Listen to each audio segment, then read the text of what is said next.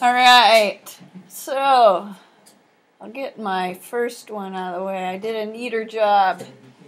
Brody, have a seat, my friend. Okay, for question number 5, what does that data represent? What does it tell us in the scores of a recent science test scores? Okay, step 1, we got to take all the scores and line them up. Step 2, you got to find your 5 points. This time we had an odd number, or even number, so we had to find an in-between or a median that was between 2. Luckily, they were the same. So median was 80. Min and max are easy to find. From that 80, if you count back 4 this way and 4 this way, the one exactly in the middle is 70. 4 this way, the one exactly in the middle is 85. So 5 points.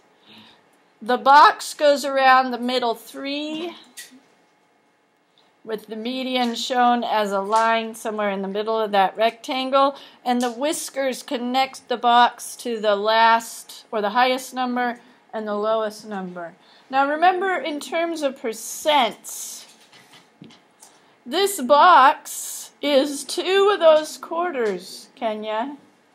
So this box is 25%, hello, and 25%. So a reminder, one thing we looked at yesterday is, what do these numbers mean? They're quartiles or quarters of the scores.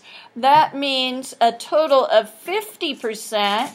If we add these two together, take a look up here, Brody. 50% of the students scored what? Between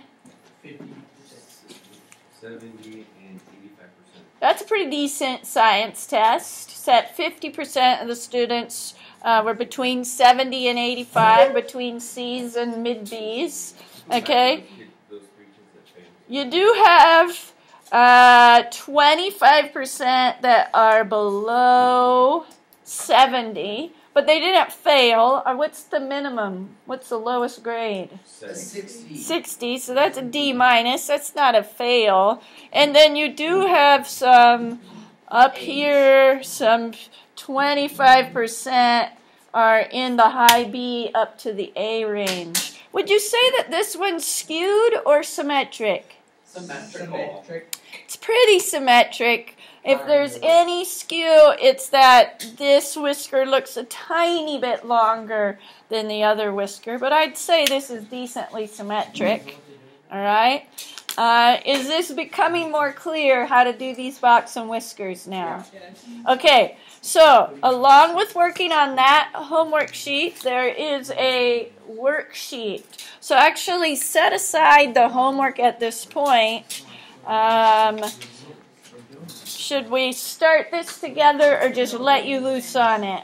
Let us loose. I think we're going to let you loose on it, and then if we need to, we'll look at questions together tomorrow. So the rest of today, you're working on this worksheet. If you don't finish this sheet, you can take it home, but hopefully we can get some of you turning this in before the end of the day.